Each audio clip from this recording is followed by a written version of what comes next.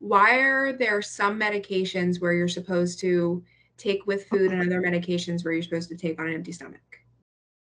So it has to do with the way that the medication is developed and made to be absorbed by your body.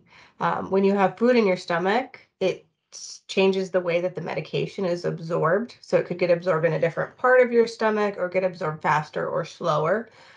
There's also some foods that interact with medications.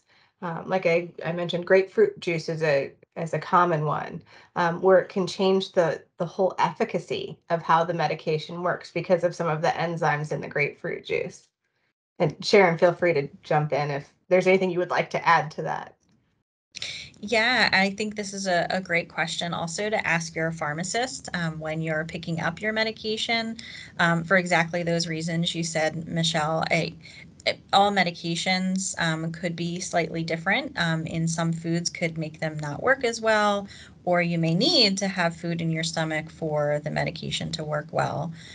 Sometimes whether or not you take it with food could also help with side effects.